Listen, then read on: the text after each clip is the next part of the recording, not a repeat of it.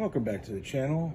i20 disc, and on this one the customer's complaint is this typical problem that we see right here. So we need to get a new one. I don't have it in my van right now, but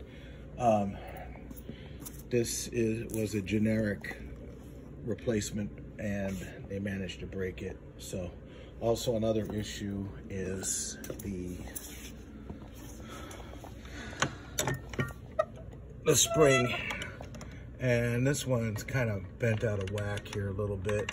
It's supposed to hook into that opening there, but they then bent this. I'm going to try to straighten out the best I can, so I'm going to bring my tools in to do that. But right now they got it on charge. I'm going to have to get the hour meter here momentarily.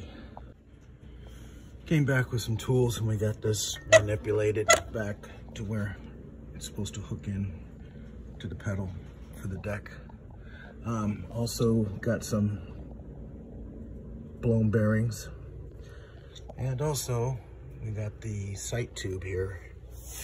It just came disconnected from the solution tank. Boy, that's a mess, but looks like the hoses are in decent shape. Oh, part of this hose has come apart, so we'll try to get that replaced as well, so they don't lose the cap.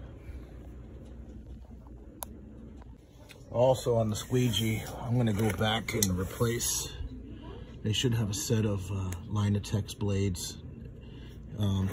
They seem to prefer those better, but these casters, the bearings are gone. Just too much exposure to water. Shouldn't even be hearing that. So besides that, the knobs are in good shape. It's just wear and tear issues. One more thing with the brush. Brush needs to be replaced. It's getting too low and the lugs are rusting out.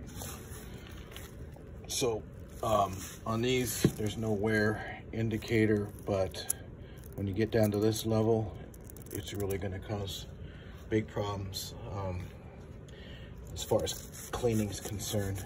The bristles become way too stiff, and it's going to leave marks.